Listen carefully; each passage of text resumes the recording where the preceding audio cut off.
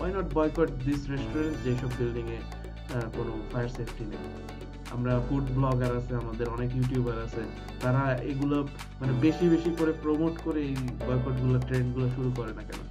আপনি যদি মানে ধানমন্ডির বা এই গুলশানের যেসব রেস্টুরেন্ট গুলো আছে যেখানে ফায়ার সেফটি নাই, সেই রেস্টুরেন্ট গুলো 1 মাস বা 2 মাস যাওয়া বন্ধ করে দেন, ওই রেস্টুরেন্ট ওনাররা নিজের দায়িত্ব নিয়ে দেখা যাবে বিল্ডিং ওনারকে ধরবে, বিল্ডিং ওনার আসতেছে, আমরা হ্যাঁ। ফায়ার সেফটি না দিলে আমরা এখানে থাকবো না। That's it. এটা খুব ইজি, মানে it's not very difficult, it's just O hmm. Hello. Hello, what a lovely Sunday we are having here. আমার 16 এখানে ডিগ্রি বেটা সেলসিয়াস আসলে হ্যাঁ, খুবই হ্যাঁ, সুন্দর আজকে ওয়েদার। 17 ডিগ্রি, আমি একটু আগে দেখতেছিলাম, মানে প্যারিসে গত তিন সান, সপ্তাহ ধরে তো জাস্ট আমি প্যারিস সানবার্নড হয়ে গেছি ম্যান, অলমোস্ট। তাই তো তোর এত উৎফুল্ল, তোদের এত ভালো আমাকে। হুম। আমি তো এমনি এমনি প্যারিসে এনার্জি কি লো না। সান নাই? গত 3 সপ্তাহ ধরে সূর্য দেখতেছি না বেটা। ও ড্যাম ম্যান। অফিস যখন অফিস করি সকালবেলা, তখন হঠাৎ করে অনেক সূর্য সূর্য পড়ে, তো আমি এক্সাইটেড থাকি যে আমি অফিস তাড়াতাড়ি শেষ করব, শেষ করে একটু বাইরে চিল করব। ওই ততক্ষণ অফিস শেষে যেতে ফাটায় বৃষ্টি পড়ে। সান আর দেখা হয় না। আমি দেখছি যে মানে ইউরোপ একটু মানে একটু সান পাইলেই মানে আশেপাশে ঝলমল করে আর কি, মানে হ্যাঁ, হঠাৎ করে একটা মুড মানুষের চেঞ্জ হয়ে যায়। চেহারাও সুন্দর হয়ে যায়, দেখছি যে সবার। স্কারসিটি আর কি, যে জিনিসের স্কারসিটি এটা পাওয়ার সাথে সবাই। আজকে হুম। প্রচুর ভিটামিন ডি নিছি, বাট সমস্যা হলো কি জানি সানস্ক্রিন ইউজ করিনি, তো একটা সানবার্ন হয়েছে আর কি। আচ্ছা, বাই দ্য ওয়ে, বাংলাদেশে কিন্তু মানুষের এখন ভিটামিন ডি ডিফিসিয়েন্সি হচ্ছে। ওয়াই? কেন? বিকজ বাংলাদেশে কিন্তু মানুষ সানলাইট অনেক বেশি পায়, মানুষ নেসেসারিলি কিন্তু রোদ পোহায় না, বা মানুষ কিন্তু অনেক মোস্ট টাইম ইনডোরসই থাকে।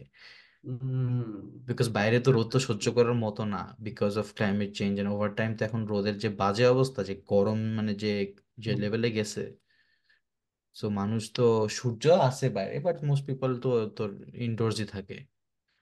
So চিন্তা হ্যাঁ, করতে পারো যে- আরো বাজে জিনিস সেটা হলো এসির মধ্যে থাকে। এসির মধ্যে এসির যে মানে টেম্পারেচার, মানে সরি, এসির থেকে যে বাতাসটা আসে, ওই বাতাসটা কিন্তু not good for your skin for a long time, বুঝছিস?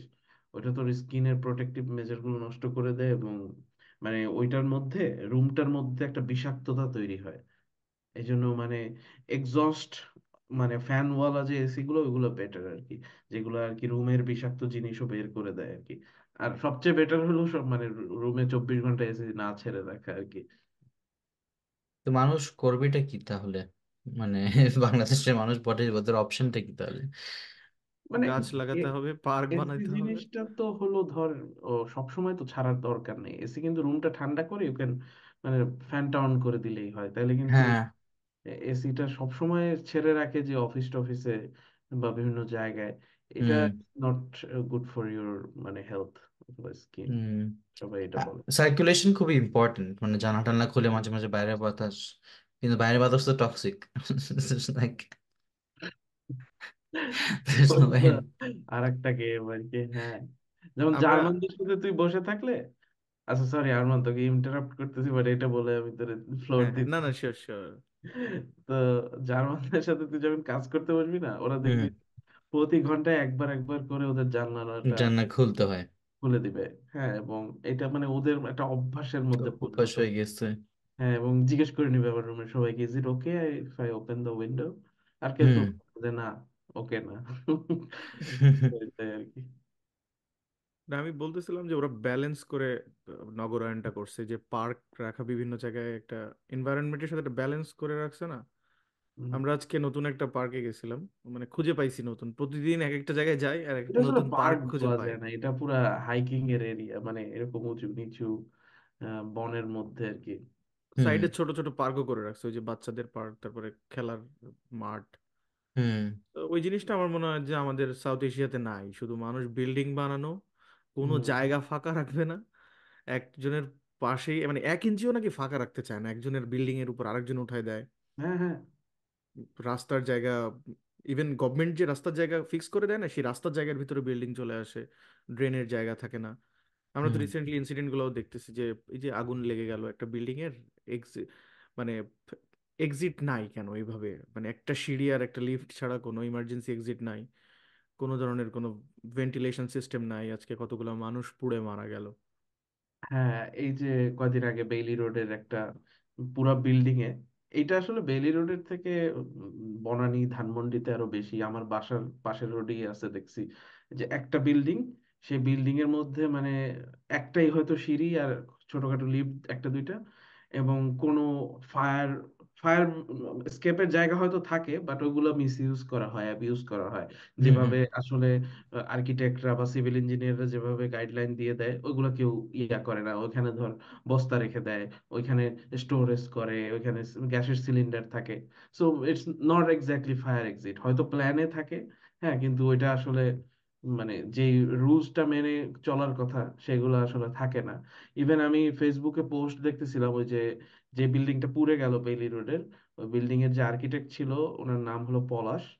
তো উনি একটা স্ট্যাটাস দিছে যে, সরি, ওনার নাম পলাশ না, উনি আরেকটা বিল্ডিং নিয়ে স্ট্যাটাস দিছে যে বিল্ডিংটা উনি বানাইছে, এবং ওইটাও মানে এরকম সেম ঝুঁকির মুখে, তেমন ফায়ার এক্সিটের অবস্থা নাই, ফায়ার এক্সিট উনি নাকি রাখছে, কিন্তু বিল্ডিং ওনাররা অ্যাবিউজ করতেছে।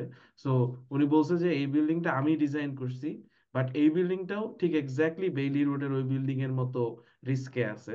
So you guys should not use this building, মানে এই বিল্ডিং এ আপনারা শপিং বা রেস্টুরেন্টে আপনি যাবেন না। চিন্তা করে, একটা আর্কিটেক্ট যে নিজে ডিজাইন করে একটা বিল্ডিং বানাইছে, সে কতটুকু মানে ভয়ে থাকলে বা কতটুকু মানে মানে বিবেকের ইয়াতে পড়লে সে এই কথাবার্তা বলতে পারে। এবং সে নাকি বারবার এটা নিয়ে কমপ্লেন করছে, but there was no solution আর কি। হুম।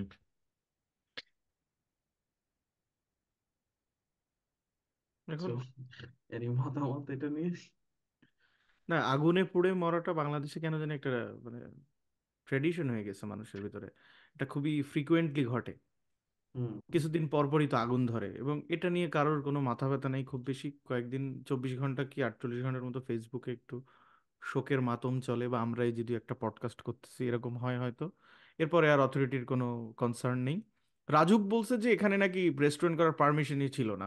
বাট রাজুক এটা আগুন ধরার পরে শুধু ইনফর্ম করে, বা কোনো একটা অঘটন ঘটার পরে রাজুক এসে বলতেছে, বা যারা দায়িত্বপ্রাপ্ত প্রতিষ্ঠান আছে ওরা এসে বলে যে না, এটার এরকম গাইডলাইন ফলো করেনি, বা এটার কোনো অ্যাপ্রুভাল ছিল না, বাট তারপরেও করছে, যার কারণে আগুনটা ধরছে এবং এই এতগুলা প্রাণহানি হয়েছে। আগুন ধরতেই পারে, অনেক সময় আগুন কিন্তু অ্যাক্সিডেন্টলি ধরে, কিন্তু প্রাণহানিটা কখন হয়? যখন ওই বিল্ডিং এর আর কোনো মানে ভালো ক্যাপাসিটি থাকে না মানুষগুলোকে বের করে দেওয়ার, বা মানুষগুলো বের হয়ে যেতে পারবে, ওই ধরনের কোনো সলিউশন থাকে না যখন।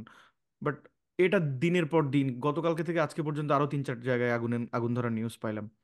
মানে আমি ব্যক্তিগতভাবে মনে করি পৃথিবীতে সব মৃত্যুই কিন্তু কষ্টকর, তাই না? কোনো মৃত্যুই আহ, মানে ভালো অনুভূতি বা সহজ কম কষ্ট হবে এরকম না। বাট আগুনে পুড়ে মরাটা আমার কাছে, আমি পার্সোনালি সবচেয়ে ভয়ঙ্কর লাগে। যে একটা মানুষের মানে জীবনটা চলে যাবে, আগুনে পুড়ে ঝলসে মরে যাবে, বা তার শ্বাসনালী পুড়ে যাবে, মানে এগুলো কল্পনাও পর্যন্ত এটা করা যায় না। মানে সবচেয়ে ভয়ঙ্কর মৃত্যু বা অ্যাক্সিডেন্টের একটা, ইভেন এটা। আমাদের হ্যাঁ, হ্যাঁ, মানে বলো। রিলিজিয়াস দিক থেকে কিন্তু জাহান্নামেও তো আগুন দেখানো হয়েছে না কেন? মানে পৃথিবীতে সবচেয়ে ভয়ঙ্কর জিনিসটাই কিন্তু আগুন। তো বারবার কর্তৃপক্ষ থেকে কোনো ব্যবস্থা নেই, মানুষেরও। পরের দিন কিন্তু কনসার্ট হয়েছে মনে হয় কোথায়, ঢাকায় দেখলাম ফাটায় একটা দেশের আরেকটা প্রজন্ম, আরেকটা জেনারেশন, তারা কিন্তু এই কনসার্ট নিয়ে মেতে আছে। হ্যাঁ, ইন্ডিয়া থেকে কোন র্যাপার নাকি জানি আসছে। আবার এই বেইলি রোডেই হয়তো সেও গতকালকে মানে আগামীকাল যেতে পারে, এরকম সিচুয়েশন, কিন্তু সেটা নিয়ে কারো কোনো প্রতিবাদ নাই। কোনো কি বলবো, এটা একটা ইউনাইট একটা মুভমেন্ট নাই যে আগুন ধরে বারবার মানুষ মারা যাচ্ছে। এই হুম। ধরনের বিল্ডিং স্পেশালি উদয় বলতেছিল, যেটা ধানমন্ডি রোডে কিন্তু অ্যাভেলেবেল, এই আরে ধরনের অনেক গ্লাস ভাই। বিল্ডিং। হ্যাঁ। তার ভিতরে সবকিছু, কাপড়ের দোকান, রেস্টুরেন্ট, ফটোকপি, হেয়ার ড্রেসার, মানে এনিথিং নেম ইট, সব পাওয়া যাবে এক আমার বিল্ডিং এর ছোট ভিতরে। ভাইকে আমি কালকে মানা করে দিয়েছি, আমি বলছি যে এই টাইপের যেগুলা মানে একটা বিল্ডিং, সে বিল্ডিং এ শুধু রেস্টুরেন্ট, এইসব বিল্ডিং এ তোমার মানে তোমার রেস্টুরেন্টে যাওয়ারই দরকার নেই। দরকার হয় সারাদিন ফুড পান্ডা অর্ডার দিয়ে বাসায় খাও, but you don't need to go to those building. এবং জাস্ট একটু এন্টারটেনমেন্টের জন্য তুমি তোমার লাইফটা রিস্কে ফেলতেছো। সো এটা বলার আসলে মেইন কারণটা কি, আমি আসলে বার্ন ইউনিটে, তোরা গেছিস কিনা কখনো জানি না, শেখ হাসিনা বার্ন ইউনিট যেটা আছে, ওইটাই বাংলাদেশের একমাত্র আর কি বার্ন ইউনিট হুম যেটা হুম এক্সটেন্সিভ ট্রিটমেন্ট দিতে পারে। তো আমার একটা ফ্রেন্ড কয়েক বছর আগে, ও হলো বারবিকিউ এর আগুন ধরাইতে গিয়ে কি যেন টারপিন নাকি দিয়ে আগুন ধরাইতে গেছিল। তো হঠাৎ করে ওর গায়ে আগুন ধরে গেছে। আর শীতকাল ছিল, তো জ্যাকেট ট্যাকেটে আগুন টাগুন ধরে ওর হাতের এখান থেকে অনেক জায়গা পুড়ে টুরে গেছিল। 20% আই থিঙ্ক ওর বডির পুড়ে গেছিল। তো এরপরে ও হসপিটালে ভর্তি হয়, ওই যে ওইখানে শেখ হাসিনা বার্ন ইউনিটে। এরপরে আমি ওকে দেখতে যাই, আমি তখন মালয়েশিয়াতে থাকতাম আর কি, তো দেশে ছুটিতে গেছি, তখন ওকে দেখতে গেছিলাম, ও তখন হসপিটালে। তো ও আল্লাহর রহমতে মোটামুটি অত বেশি পুড়ে নাই, বাট অন্য যে মানুষগুলো, আমি ওর ফ্লোরে উঠতে গিয়ে আমি দেখছি যে মানে এই যে বারান্দায় শুয়ে আছে, মানে এত বেশি বার্ন ভিকটিম। হ্যাঁ, বারান্দায় শুয়ে আছে একজন মানুষের দেখলাম মানে পা পুরা নাই, কারো হাত নাই, কারো মানে মুখ টুক পুড়ে গেছে, মানে ইটস বিজায়ার, মানে এটা দেখার মতো না। হ্যাঁ, এবং এত সিরিয়াস একটা জিনিস যখন আমরা এত ইজিলি ইগনোর করে জাস্ট একটু এন্টারটেইনমেন্টের জন্য আমরা আমাদের সেফটি, পুরা আমার ফ্যামিলি নিয়ে আমি চলে যাচ্ছি একটা রেস্টুরেন্টে জাস্ট খাওয়ার জন্য, যেখানে কোনো ফায়ার সেফটি প্রোটোকল নাই, কিছু নাই। সো এই জন্য আমি কয়দিন আগে একটা স্ট্যাটাসও দিছি ফেসবুকে যে আমাদের মানে যারা কনজিউমার, আমাদের থেকেই এই প্রোটেস্টটা আসা উচিত। আমরা তো বিভিন্ন ইস্যুতে ধরেন মানে ওই যে জেনোসাইড ইস্যুতে বা বিভিন্ন ইস্যুতে কিন্তু আমরা অনেক কিছু বয়কট করি, Starbucks, Coca Cola. Why not boycott this restaurants যেসব বিল্ডিং এ কোনো ফায়ার সেফটি নেই? আমরা ফুড ব্লগার আছে, আমাদের অনেক ইউটিউবার আছে, তারা এগুলো মানে বেশি বেশি করে প্রমোট করে এই বয়কট গুলো, ট্রেন্ড গুলো শুরু করে না কেন? আপনি যদি মানে ধানমন্ডির বা এই গুলশানের যেসব রেস্টুরেন্ট গুলো আছে যেখানে ফায়ার সেফটি নাই, সেই রেস্টুরেন্ট গুলো 1 মাস বা 2 মাস যাওয়া বন্ধ করে দেন, ওই রেস্টুরেন্ট ওনাররা নিজের দায়িত্ব নিয়ে দেখা যাবে বিল্ডিং ওনারকে ধরবে, বিল্ডিং ওনার আসতেছে, আমরা হ্যাঁ। ফায়ার সেফটি না দিলে আমরা এই বিল্ডিং এ থাকবো না। That's it. এটা খুব ইজি, মানে it's not very difficult, it's just মানে people has to B United on to this thing. আসলে বিকজ আমাদের সরকার তো definitely is in in in not adapt এট হুম। মানে ফিক্সিং দিস সিচুয়েশন, বিকজ মানে বছরের পর বছর জিনিসটা হচ্ছে, হ্যাঁ। তাই না? এটা তো আসলে মানে কিছু তো হচ্ছে না। ফায়ার সেফটি মানে this rate is has become a joke. আমাদের নিজেদের হাতে নিয়ে আসতে হবে। আর আমাদের ঠিক কথা বলছে যে আমাদের ইনফ্লুয়েন্সার যে এতগুলো আছে, দে শুড মানে ওরা কিছু সোশ্যাল অ্যাক্টিভিজম করা উচিত। আমি বাংলাদেশি ইনফ্লুয়েন্সার থেকে দেখলাম যে সোশ্যাল অ্যাক্টিভিজম যখন করে না, ইটস লাইক ভেরি তোর মানে খুবই যা তা মানে একটা শো পিপিআর এর জন্য জিনিসপত্রগুলো করা হয়। মানে ধর ভেরি মানে লাইট জিনিসপত্র, একটা হয়তো একটু ফটো টটো করে একটা ভিডিও বানানো, বাট দ্যাটস ইট। কোনো একটা কিছু নেই, কোনো একটা কোঅর্ডিনেটেড বা লং টার্ম কোনো অ্যাক্টিভিজম কিছুই নিয়ে নিয়ে কিছু করে না। তোমার প্ল্যাটফর্ম আছে, তোমার একটা অডিয়েন্স আছে, দের আর মানে কি বলবো থাউজেন্ডস অফ পিপল যারা তোমার fan following, young people. You have a responsibility to do something. So এটা একটা ভালো পয়েন্ট বলছো যে এইসব এইসব অ্যাক্টিভিজমের, স্পেশালি ফায়ারের ব্যাপারে আমরা কিন্তু definitely we can be United, we can do something about it. হ্যাঁ, এই যে ইউটিউবাররা গিয়ে, ফুড ব্লগাররা গিয়ে এই যে জুসি হয়েছে, এটা হয়েছে, সেটা হয়েছে, ওয়াই ডোন্ট ইউ মানে শো দ্য ফায়ার সেফটি অথবা বিল্ডিং এর সিচুয়েশন, রেস্টুরেন্টের অবস্থা, এগুলো তো মানে ইউ ক্যান ডু ইট। এবং হুম। আমাদের নয় 5-7 হাজার ফলোয়ার আছে, বাট আপনাদের নিশ্চয়ই লাখ লাখ ফলোয়ার আছে। সো মানে this is a chance for you to make some influence, যেটা আসলে দুনিয়াতে কিছু ঘটাইতে পারবে, অ্যাটলিস্ট বাংলাদেশের মতো একটা জায়গায় একটা পরিবর্তন হুম। ঘটাতে পারবে। Why don't you do it? মানে হুম। এটাই আমার আর কথা, আগুন, মানে আগুনটা যে শুধু বস্তিতে হুম। ধরতেছে তা না, বা মানে এমন কোনো জায়গায় ধরতেছে না যে অনেক মানুষ চিন্তা করে না যে আমি এফেক্টেড হচ্ছি না এটাতে। আগুনটা এমন জায়গায় ধরতেছে, পশ পশ বিল্ডিং গুলাতে, পশ পশ রেস্টুরেন্ট গুলাতে, যেখানে পলিটিশিয়ান থেকে শুরু করে রাষ্ট্রের ল এনফোর্সমেন্টের কর্মকর্তাদের থেকে শুরু করে, লয়ার থেকে শুরু করে, মানে অনেক ভালো হায়ার ইকোনমিক ক্লাসের মানুষ পর্যন্ত এফেক্টেড হচ্ছে। মানে অনেক সময় চিন্তা করতে পারে না যে এটা শুধু, ঠিক আছে এটা লোয়ার ইকোনমিক ক্লাসের মানুষের সাথে ঘটতেছে, আমরা এটা নিয়ে চুপ থাকবো বা এটা নিয়ে আমরা খুব বেশি কেয়ার করবো না। বাংলাদেশের মানুষের ভিতরে যে অ্যাটিটিউডটা আছে অন্যান্য গভর্নেন্সের অন্যান্য সেক্টর গুলাতে, হুম। হুম। বাট আগুনটা যখন ধরতেছে এই বিল্ডিং গুলাতেও, যে কাস্টমার গুলা, মানে কালকে তো হয়তো তুমিও এই বিল্ডিং এ থাকতে পারো। আমি দেখলাম একজন পলিটিশিয়ান মারা গেছে সিলেটের, উনি হয়তো এমপি ক্যান্ডিডেটও ছিল 2008 সালের ইলেকশনে। দেন দেখলাম বাংলাদেশ পুলিশের ডিআইজির মেয়ে। তারপরে দেখলাম বিভিন্ন ভালো ভালো জায়গার, বলবো যে যারা আসলে এই আহ, সমস্যাগুলো সমাধানে কাজ করতে পারতো, সেই সব মানুষগুলো কিন্তু এফেক্টেড হয়েছে। মানে আমরা ভাবি না যে আমরা জনগণের কাছে জবাবদিহিতার কোনো জায়গা রাখতেছি না, এটা আমার আসলে কোনো প্রবলেম হচ্ছে না, আমি আমার লাইফ ভালো করে কাটাচ্ছি। বাট কই, আসলে তো তা না। ফাহাম আব্দুল সালামের একটা ভিডিও দেখতেছিলাম, ওখানেও বলছে যে কার্মা এমন একটা জিনিস, তুমি যে জিনিসই করো না কেন, কোনো জায়গায় যদি তোমার একটা অবহেলাও থাকে, সেটাও তোমার লাইফে কাম ব্যাক করতে পারে। মানে রাইট। সেটা একটা বিপদ হয়ে। তো কালকে ধানমন্ডি বা গুলশানের কোনো একটা পশ একটা বিল্ডিং এ, যেখানে শুধু মিলেনিয়াররা যায়, তাদের ওইখানেও আগুন ধরতে পারে এবং সেখানেও মানুষ মারা যেতে পারে। সুতরাং ওই সমাজের যে ব্যক্তিগুলোর ক্ষমতা বেশি, যে ব্যক্তিগুলোর ইনফ্লুয়েন্স বেশি, তারাও কিন্তু এই জিনিসগুলো নিয়ে চুপচাপ অনেক দিন ধরে। আগুন তো ঢাকা শহরে আজকে নতুন ধরতেছে না, প্রচুর পরিমাণে বিভিন্ন জায়গায় প্রতি ছোট ছোট বছর আগুন ধরে। প্রতি বছর ধরে এবং অ্যাটলিস্ট 50 জন 100 জন মারা যায়। ওই যে নিমতলি ট্র্যাজেডি থেকে শুরু করে গত বছর দেখবি যে বঙ্গবাজারে আগুন ধরছিল ওই যে মার্কেটে। তারপর কয়েক বছর আগে কেমিক্যাল একটা ওয়্যার হাউসে বাস্ট হয়ে তারপর সিলিন্ডার টিলিন্ডার বাস্ট হয়ে আগুন ধরছে। তারপর রেস্টুরেন্ট রেস্টুরেন্টে তো ধরতেছেই। মানে it's been happening repeatedly and we are not taking any measure. মানে আমার মাঝে মাঝে মনে হয় কি ঢাকা শহরটা একটা পুরো টিকিং টাইম বোম। হ্যাঁ, জাস্ট অ্যাবাউট টু এক্সপ্লোর। হুম মানে হুম হুম। এরকম হয়ে আছে। হ্যাঁ, তো মানে আমরা এত এত ইনভেস্ট করতেছি একটা সিটির মধ্যে, এত জিডিপি বানাচ্ছি, এত ইকোনমিক গ্রোথ করতেছি, তাহলে আমাদের সেফটির জন্য তো কিছু করা দরকার। মানে খালি বাসা রেস্টুরেন্ট, অফিস বাসা রেস্টুরেন্ট, আর রাস্তায় জ্যামে বসে থাকা, মেট্রো রেল, হ্যাঁ এইগুলাই তো লাইফ না। আপনার তো এই যে মানে আপনি যে বড় হবেন, আপনি টাকা কামাবেন, টাকা কামানোর পরে আপনার যে একটা হাঁপ ছেড়ে বাঁচা, একটা রিল্যাক্স করার জন্য তো একটা ব্যবস্থা থাকতে হবে। আপনার ছেলে মেয়ে যে আপনি জন্ম দিতেছেন তাদেরকে তো বড় করবেন এই সিটিতে, তাদেরকেও তো ভালো মতো বাঁচার জন্য আপনি একটা ব্যবস্থা করতে হবে। আপনি এত বছর ধরে টাকা পয়সা বানাইলেন, আপনার ছেলে মেয়ে পড়লো, ভালো ভালো স্কুলে যায়, কলেজে যায়, বড় হয়েছে।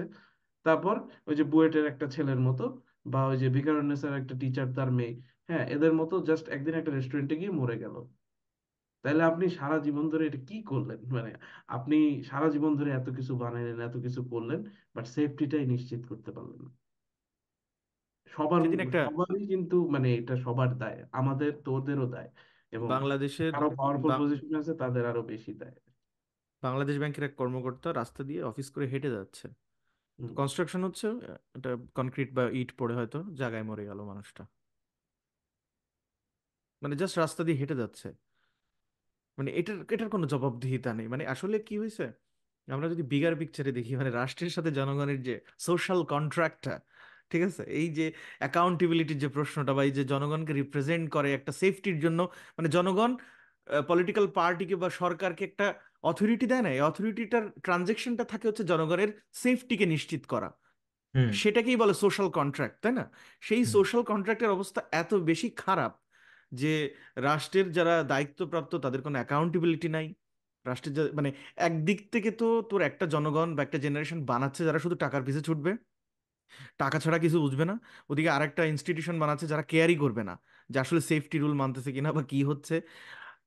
মানে আই ডোন্ট নো কি ভবিষ্যৎ আমাদের জন্য অপেক্ষা করতেছে। এরকম একটা শহর কেন্দ্রিক আহ, একটা জীবন ব্যবস্থা বানাইছে, মানুষকে শুধু মানে ছুটাচ্ছে, মানে একটা জিনিসের কিসের পিছনে ছুটতেছে মানুষ তাও জানে না, বাট একটু নিঃশ্বাস নেওয়ার পর্যন্ত সুন্দর জায়গা নাই। আবার রেস্টুরেন্টে আগুনে পুড়ে খাবার মারা দেয়। যাচ্ছে। পরের দিন বিপিএল এর ফাইনাল খেলা হলো কিন্তু পরের দিন সকালবেলা। হুম। আহ, আমি হয়তো একটু শোক পালন করছে, but the show must go on, ঠিক আছে আমি বুঝলাম। বাট ওরকম কোনো কালো ব্যাচ ট্যাচ আমি পড়া দেখলাম না আসলে। থাক, পড়তে পারে, আমি নোটিস করি নাই। আমি বরিশালের, স্পেশালি বরিশালের টিমের কারোর ভিতরে দেখি নাই। তারপরে আহ, আমি আমার ফ্রেন্ড লিস্ট অনেকে আছে, কেউ কনসার্টে আছে, কেউ আছে না, মানে মানে বিভিন্ন মানে কারোর মধ্যে কোনো অ্যাওয়ারনেস নাই। অ্যাক্টিভিটিস গুলো নিয়ে ব্যস্ত আছে, বাট এত সে জানে বড় না যে বড় কালকে। ইভেন্ট হচ্ছে, সেখানে অ্যাওয়ারনেস কিন্তু ছড়ানো যাইতোই ইচ্ছা করলেই।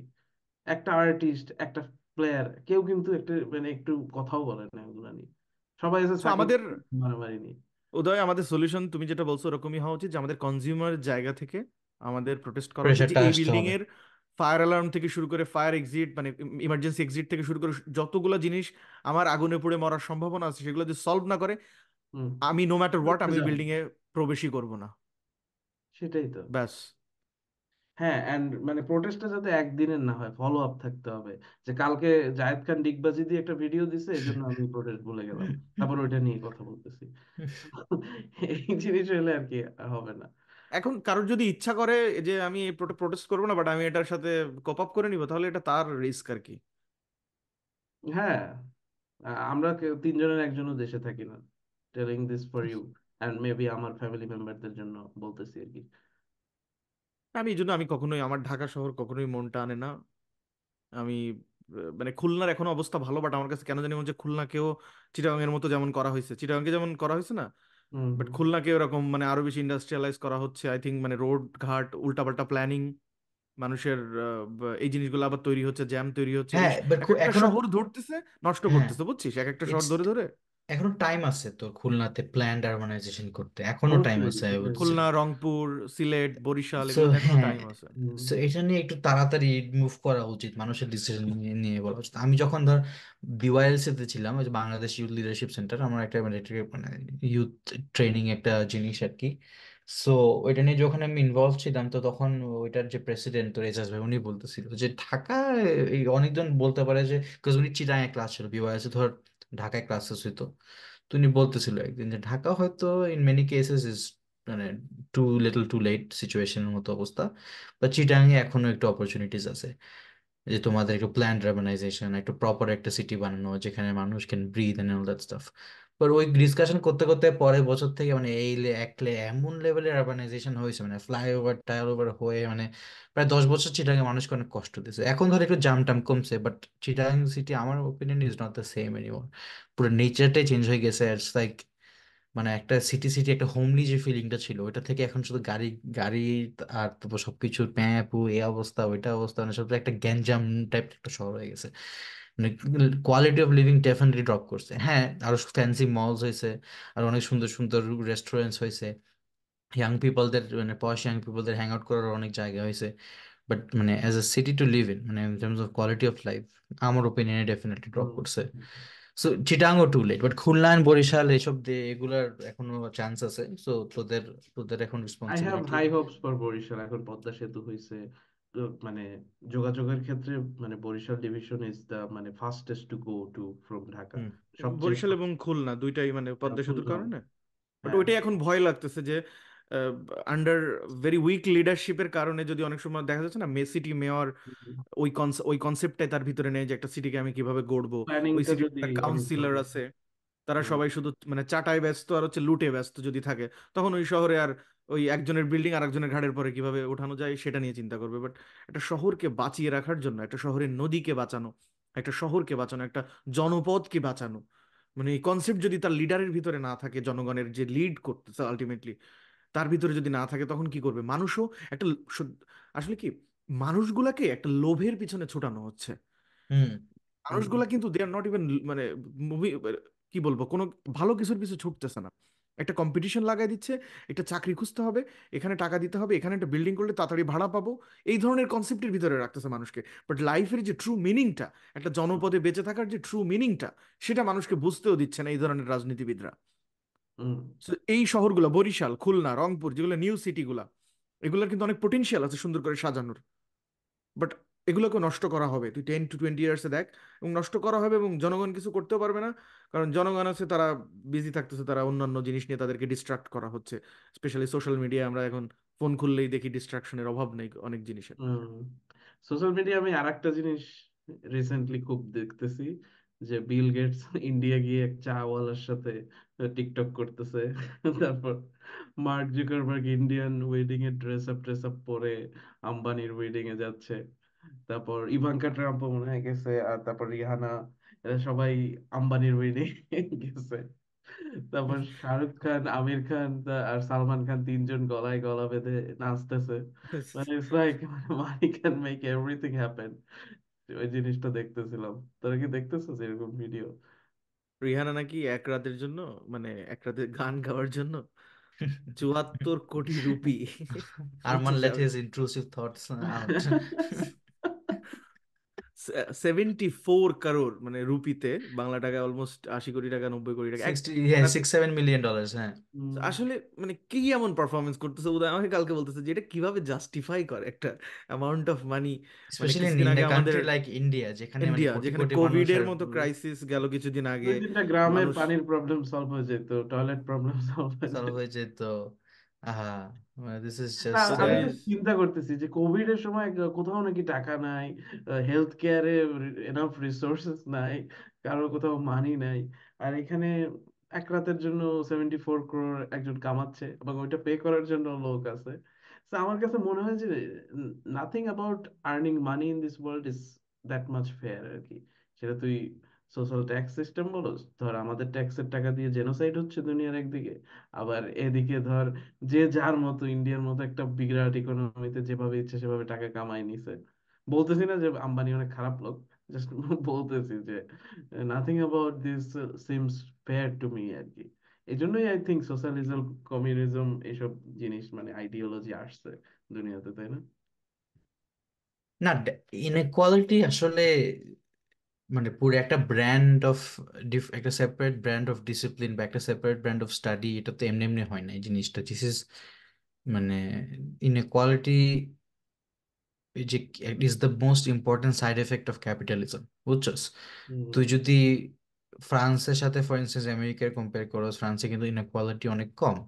বিকজ ফ্রান্সে ধর কি বলবো, আনরেস্ট্রিক্টেড ক্যাপিটালিজম কখনো ছিল না। হুম এন্ড ইন্ডিয়ার মতো দেশ ধর অনেকটা ওরকম আনরেস্ট্রিক্টেড ক্যাপিটালিজম, ইন্ডিয়ার একটা সোশ্যালিস্ট পাস্ট আছে, মানে ইন্ডিয়া একটা আনরেস্ট্রিক্টেড ক্যাপিটালিজমের দিকে যাচ্ছে। আর ওয়েলথ ইনএকোয়ালিটি মানে এই লেভেলের বাড়তেছে, কোনো ইকোনমি বা কোনো সোসাইটিতে তোর এই লেভেলের ওয়েলথ ইনএকোয়ালিটি লং টার্মে কখনোই তোর পারপাস সার্ভ করবে না। আমেরিকাতেই দেখতে, আমেরিকাতে এত ইনস্টেবিলিটি, তো রেশিয়াল ইনস্টেবিলিটি মানে হোয়াইট ভার্সেস আদার রেসেস, এদের মধ্যে একটা ইনস্টেবিলিটি বা একটা ঝামেলা। তারপর রিপাবলিকান এত পোলারাইজড একটা সোসাইটি, বিভিন্ন ক্লাসেস এর মধ্যে সমস্যা, বিভিন্ন রেসেস এর মধ্যে সমস্যা, বিভিন্ন হুম পলিটিক্যাল পার্টিস এর মধ্যে সমস্যা, মানে এত level instead one of the biggest reason হচ্ছে কিন্তু ইনইকুয়ালিটি।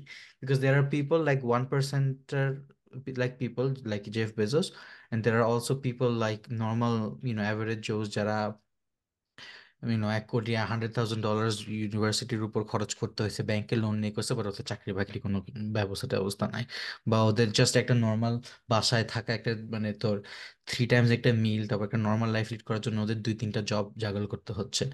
সো হুম আম্বানির মতো মানুষ 6.3 মিলিয়ন জাস্ট রিহানার ফিজের উপর খরচ করতেছে, এটা it's not inherently a bad thing, but it becomes a bad thing when you look just like তুই ওই যেখানে পার্টিকুলার হয়েছে ওখান থেকে, আমি সরি ওখান থেকে তুই 2-3 কিলোমিটার রেডিয়াসের মধ্যে তুই মানে কয়েকশো মানে কয়েক কোটি মানুষের কয়েক কোটি মানুষ ইন স্লামস বা একটু পুয়ার সিচুয়েশনসে পাবি।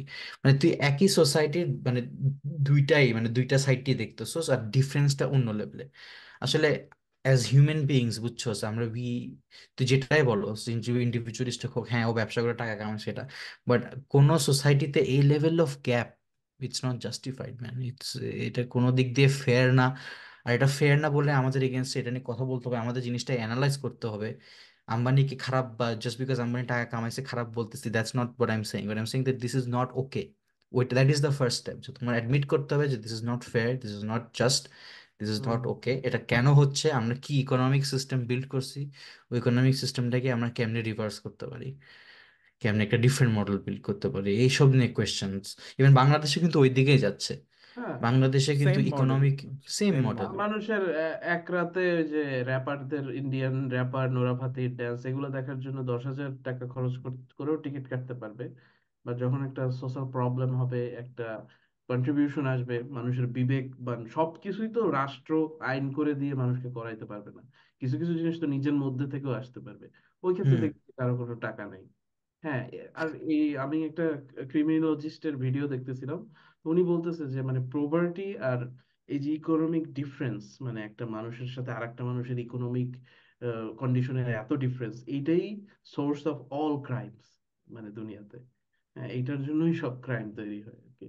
এখন দেখ, এই যে ইনইকুয়ালিটির যে ব্যাপারটা, এটা যদি এমন হতো যে 60-40 বা 70-30, তাও একটা মানে এমন একটা রেশিও দাঁড়াইছে, 95%-এর কাছে পৃথিবীর সব মানে সরি 5%-এর কাছে পৃথিবীর সব ওয়েলথ, নাইনটি ফাইভ ফাইভ পার্সেন্টের কাছে। পার্সেন্ট না, আই থিঙ্ক 1%-এর কাছে ওয়ান পৃথিবীর। পার্সেন্টের কাছে পুরো 99%-এর যত ওয়েলথ হ্যাঁ হয়তো ওয়ান মানে পার্সেন্টের এখন কাছে। ইটস লাইক 3-4%-এর কাছে ধরা যায়, মানে 1% অনেক কম হয়ে যায়, মানে মোটামুটি ওয়েলথ আছে। বাট সমস্যাটা হয়েছে কি কি, বাকি 95%-এর কাছে যে মানি নাই শুধু তা না, মানির অ্যাক্সেসটা পর্যন্ত নাই।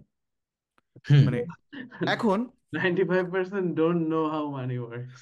এখন অ্যাক্সেসটা পর্যন্ত নাই। এখন সাফি একটা কথা বলি যে ক্যাপিটালিজমের ওই জিনিসটা বলা যায় যে হ্যাঁ তুমি এখানে ইটস ওপেন ফ্রি মার্কেট, তুমি তোমার টাকা বানাইছো, বাট আমি কিন্তু এটা গত একটা দুইটা পডকাস্ট আগেই মনে হয় বলছিলাম যে যে যত বড় বিজনেসম্যানই হোক না কেন, তার টোটাল বিজনেসটা ডিপেন্ড করে, তার প্রোডাক্ট থেকে শুরু করে তার এভরিথিং ডিপেন্ড করে ওই সোসাইটির মানুষের উপর ডিপেন্ড করে, তাই না? যে ওই সোসাইটিতে কনজিউমার থাকতে হবে, ওই সোসাইটি এক্সিস্ট করে বলেই তোমার এত ওয়েলথ হচ্ছে। Definitely, so definitely. ওই সোসাইটির যে ব্যালেন্সটা মানুষের, এই যে বাংলাদেশে অনেকে আছে না ডক্টর মোহাম্মদ ইউনূসকে গালি দেয়, মাইক্রো ফাইন্যান্স মাইক্রো ক্রেডিট সিস্টেমকে অনেক, মানে অ্যাটলিস্ট ওই মানুষটা কিন্তু ট্রাই করছিল যে কিছু মানুষের অ্যাক্সেস টু মানি হোক, ব্যাংক থেকে কিছু টাকা ক্যাশ নিতে পারুক।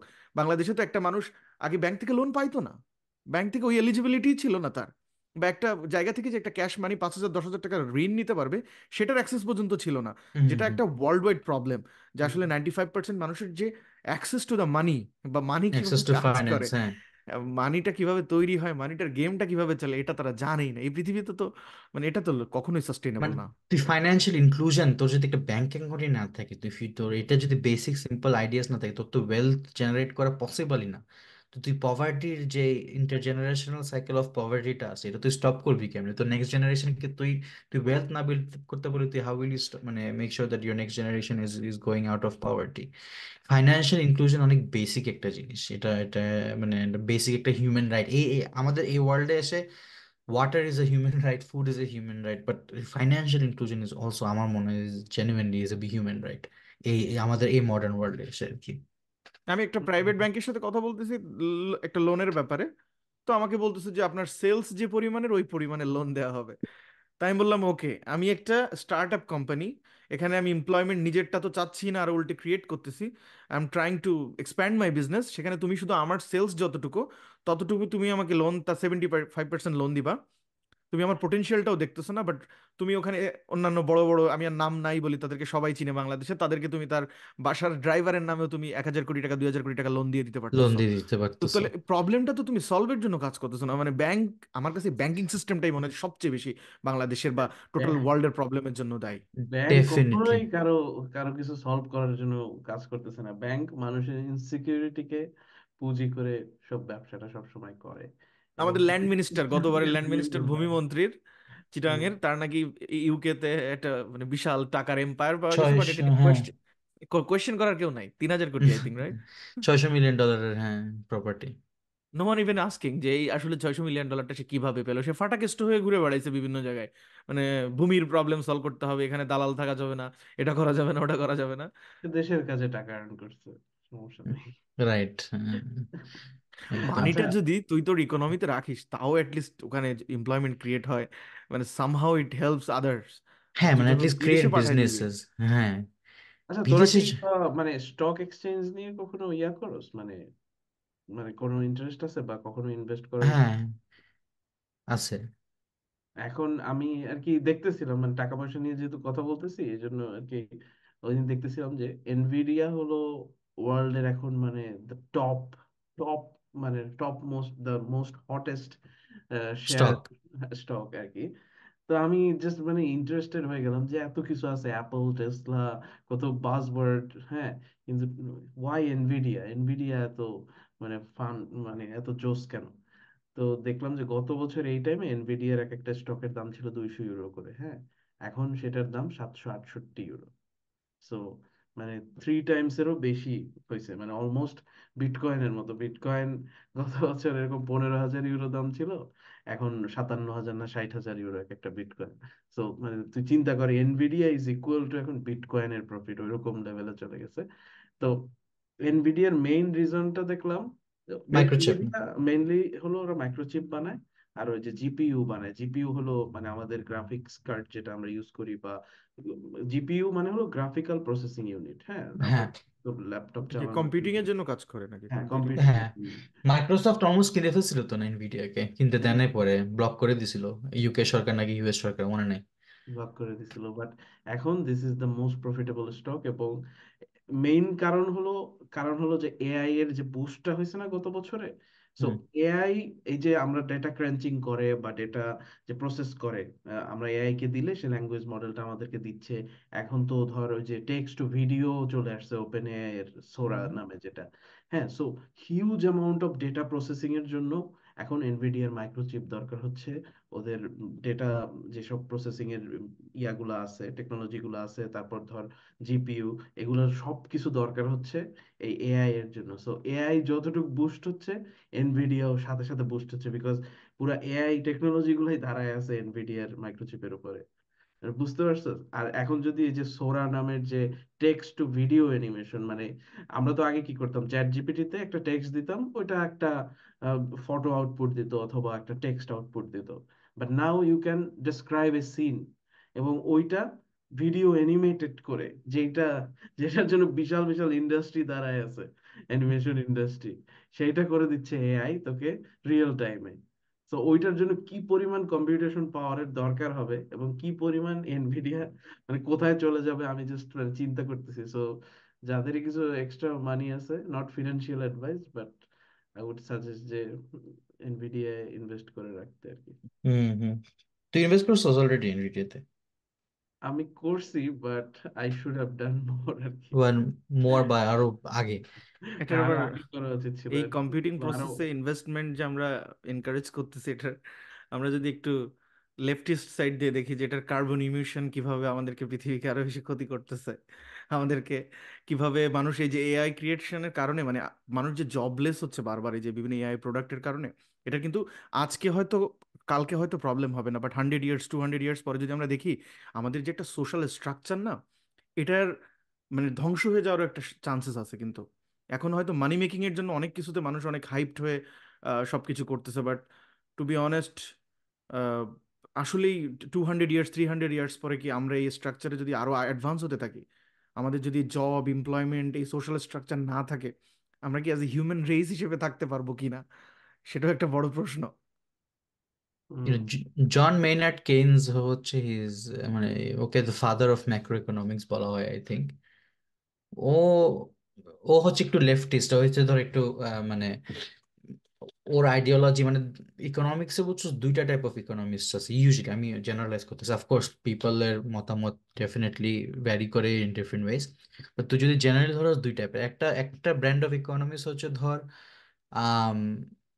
They only do free market economics. ওরা বলে যে তোমার সরকারের সাথে ইকোনমিক্স বা মার্কেটের কোনো রিলেশনশিপ থাকবে না, তোমার মার্কেটটা কি ফ্রিতে চলবে, সাপ্লাই আর ডিমান্ড নিজের মতো চলবে, তাই না, নিজের মতো চলে এসে একটা ইকুইলিব্রিয়ামে চলে আসবে, দ্যাটস হাউ ইট ওয়ার্কস, তাই না?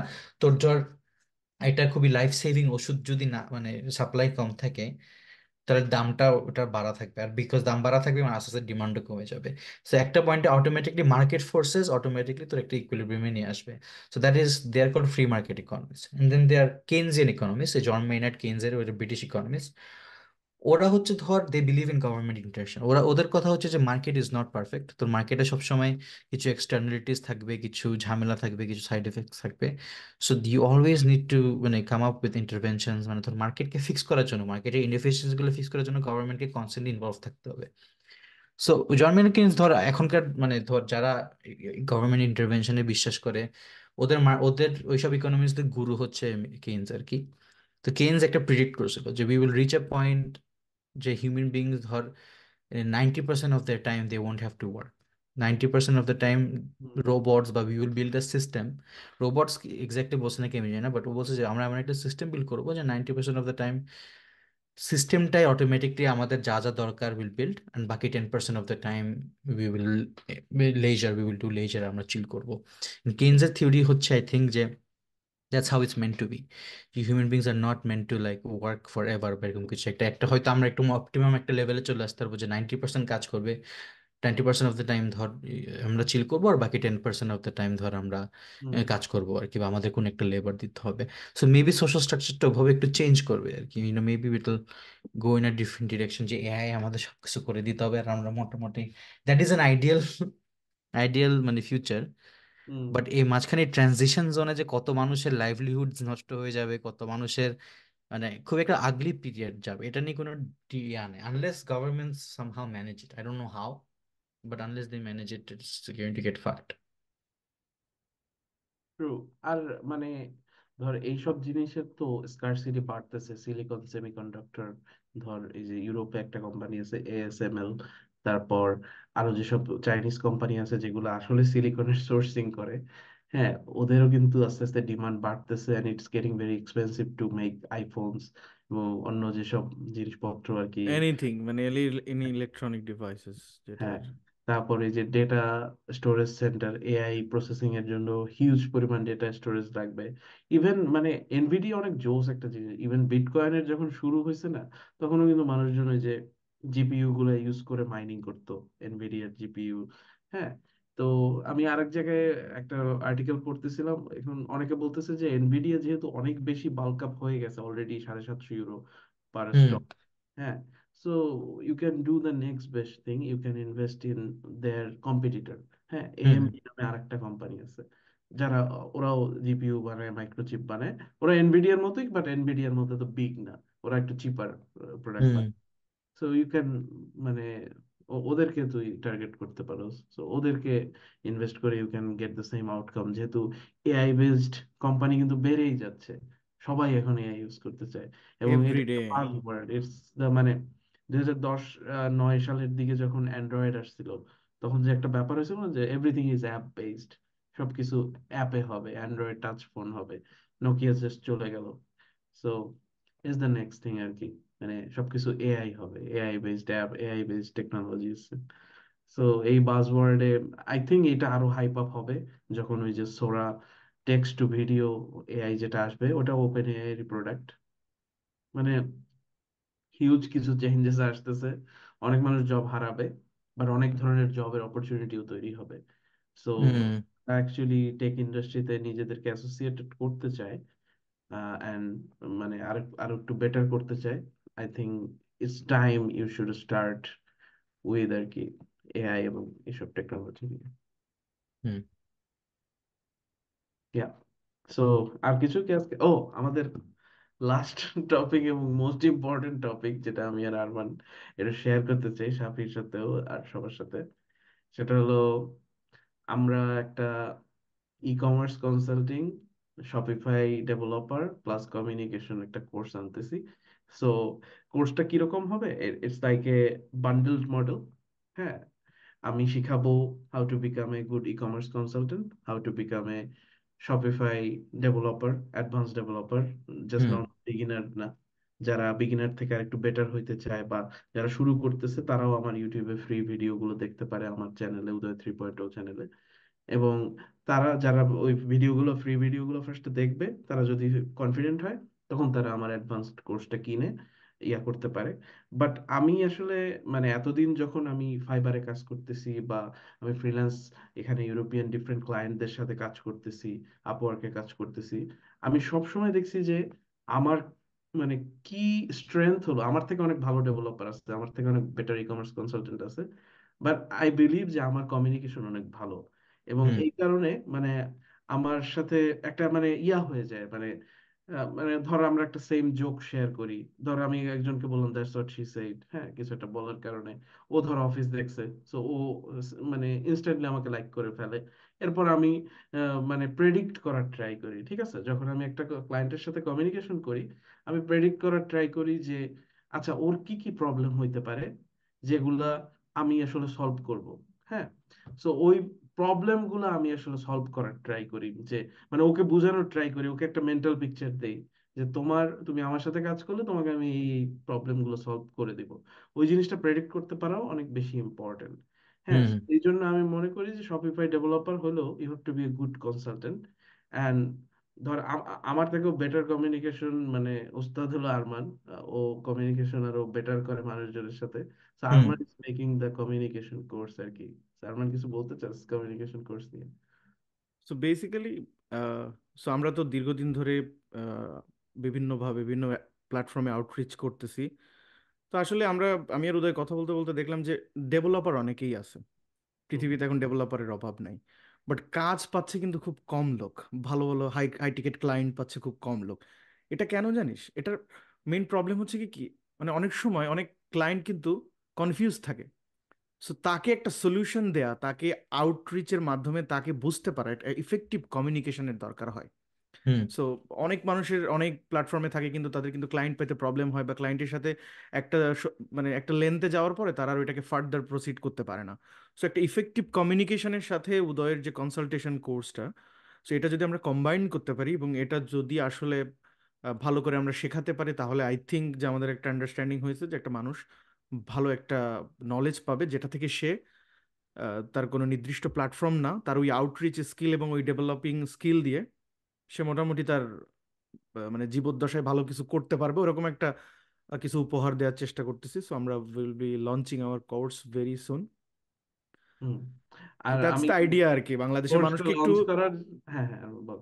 সো ডেভেলপার আমাদের অনেক আছে সাউথ এশিয়াতে, ইভেন বাংলাদেশে প্রচুর ডেভেলপার আছে। আমরা চাচ্ছি আর একটু কমিউনিকেটিভ, মানে আমরা যদি স্কিলটা, কমিউনিকেশন স্কিল যেটা আরো যদি ইফেক্টিভলি তারা করতে পারে, তাহলে তারা আরো ভালো ক্লায়েন্ট পাবে, আরো বেশি কাজ পাবে। সো ওই জায়গাগুলোতে সলভ করার ট্রাই করবো আমরা এই কোর্সগুলোতে।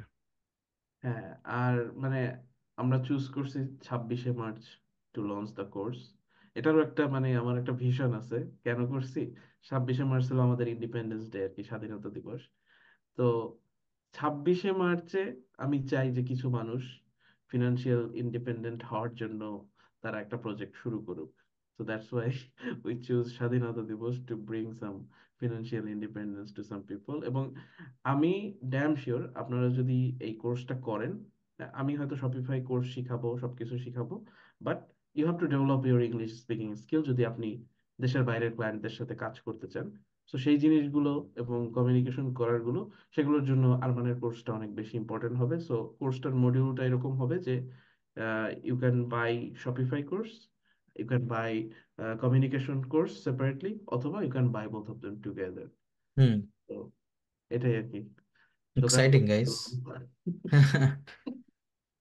তো এটা তোরা কোন কোন প্ল্যাটফর্মে ছাড়বি, মানে নতুন এটা থেকে ছাড়বি নাকি কোনো হ্যাঁ, প্ল্যাটফর্মে? হ্যাঁ, আপাতত আমরা নতুনের প্ল্যাটফর্মই ছাড়বো একটা ডিজিটাল প্রোডাক্ট হিসাবে। যারা হুম কিনতে চায় তারা ওখানে এনরোল করতে পারবে, হুম এবং প্রথম 300 জনের জন্য 50% অফ থাকবে। So first 300 people. এবং আমার যে চ্যানেলটা আছে, উদয় 3.0 চ্যানেল, ওখানে আসলে কিছু সাবস্ক্রাইবার আছে যারা অলরেডি আমার কোর্সে এনরোলমেন্ট করার জন্য তারা আমার যে সাইন আপ ফর্মটা, সেটা গুগল ফর্মটা ফিল আপ করে ফেলছে। তো আমি ফার্স্টে তাদেরকে সুযোগ দিব আর কি কোর্সটা এনরোল করতে 50% অফে। এরপরে যদি আরো কিছু স্লট থাকে ওই 300 জনের মধ্যে, তখন আমি বাকিদেরকে দিব। বাট আমি এই ভিডিওর ডেসক্রিপশনে ওই গুগল ফর্ম লিঙ্কটা দিয়ে দিব, যাতে মানুষজন আসলে ওই মানে প্রি অর্ডার যে লিস্টটা, ওই লিস্টে এনরোল করতে পারে নিজেদেরকে আর কি, আর হুম হুম 50% অফটাও পায়। So I think it would be মানে it would bring some value two people আর কি, যারা আর কি ই কমার্স ইন্ডাস্ট্রিতে একজন ডেভেলপার প্লাস কনসালটেন্ট হতে চায় আর কি। ইভেন নট অনলি বিদেশি ক্লায়েন্ট, আমার কাছে যেটা মনে হয় বাংলাদেশীয়, বাংলাদেশ যেহেতু আমরা অনেক পিছনে ছিলাম স্পেশালি ই কমার্স এক্সপিরিয়েন্সে, বাট আমরা এফ কমার্সের সাথে কিন্তু লাস্ট 5 to 10 ইয়ার্স আমরা খুব অ্যাডপ্ট করে নিছি, রাইট? ফেসবুকে অর্ডার হুম, করা, সেই অর্ডারটা আমার বাসায় ডেলিভারি করে দিচ্ছে। ওয়েবসাইট অর্ডারও আছে বাট ওই পোর্শনে নাই। বাট ফেসবুক ডিপেন্ডেন্ট অর্ডার বেশি আসে বাংলাদেশের বিজনেসগুলো, এফ কমার্স বলে যেটাকে। বাট আমার অ্যাজাম্পশন যেটা, যে নেক্সট 5 ইয়ার্স বাংলাদেশে ই কমার্স অর্ডার বা ই কমার্স টাইপের যে বিজনেসগুলো, এই ইন্ডিপেন্ডেন্ট ব্র্যান্ডগুলো আরো বেশি বাড়বে। সো যখন বাড়বে একটা জিনিসের, যখন ইনক্রিজ একটা ফ্লো আসবে, তখন কিন্তু ওইটার একটা সলিউশন মেকানিক দরকার, রাইট? মানে একটা ইন্ডাস্ট্রি তৈরি হচ্ছে, সো ওই ইন্ডাস্ট্রির ডেভেলপার দরকার, ওই ইন্ডাস্ট্রির কনসালটেশন দরকার। সেটা নট অনলি দেশের বাইরে, এটা দেশের ভিতরে অনেক ভালো ক্যারিয়ার তৈরি হবে বলে আমি মনে করি। কারণ আমাদের আগের জেনারেশন কিন্তু অনলাইন অর্ডার বলে কি জিনিস এক্সিস্ট করে এটা জানতোই না। সো এখন আমাদের জেনারেশন আরো যারা বেশি মানে পারচেসিং পাওয়ারে যাচ্ছে, ওরা কিন্তু আরো বেশি এই যে এই ধরনের ই কমার্সে মানে ওয়েবসাইট অর্ডারে বেশি ফোকাস করবে রাদার দ্যান ফেসবুক।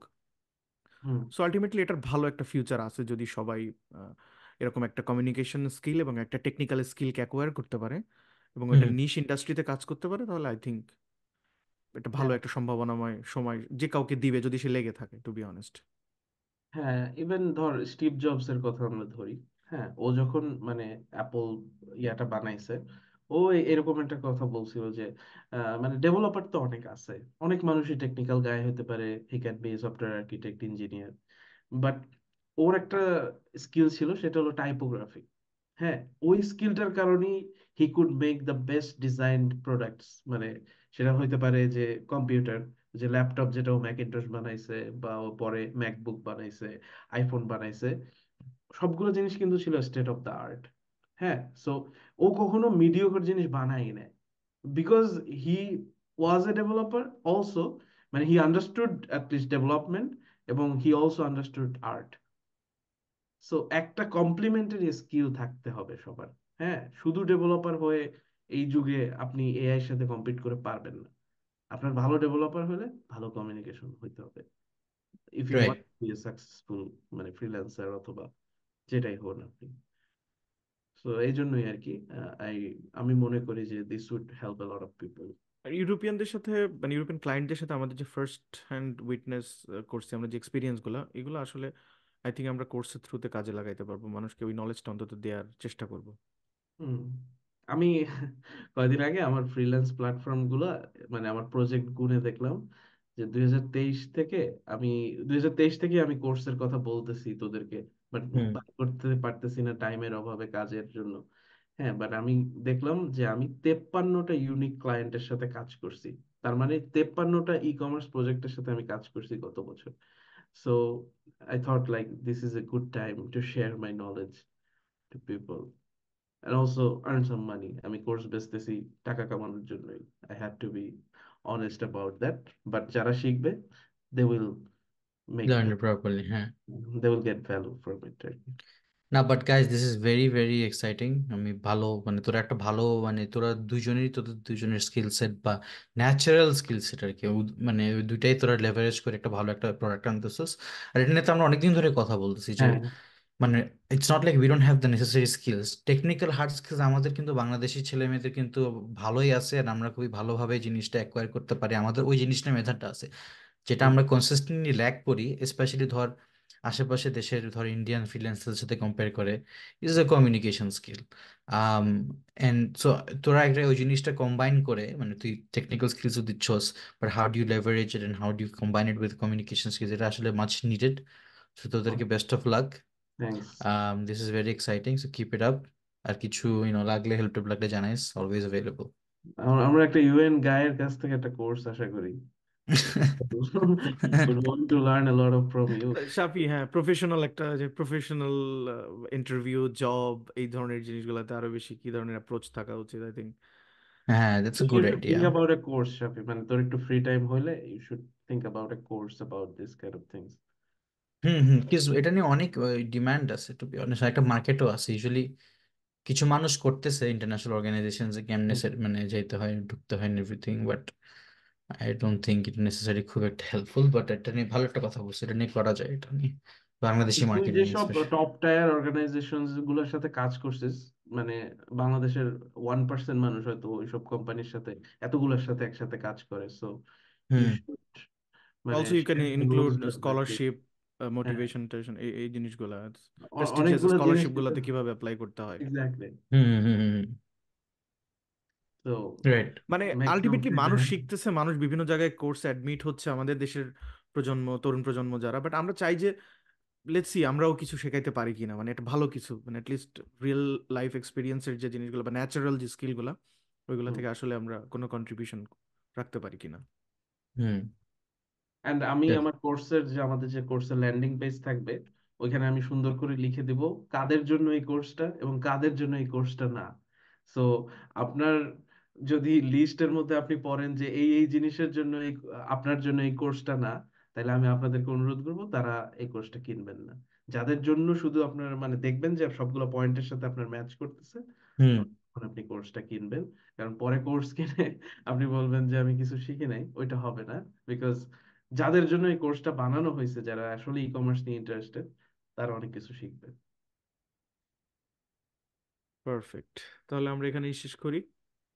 ওকে, এবং এই পর্যন্ত যারা যারা শুনছেন, তারা একটা কমেন্ট করেন যে ইন্ডিপেন্ডেন্স। ঠিক আছে, থ্যাংক ইউ।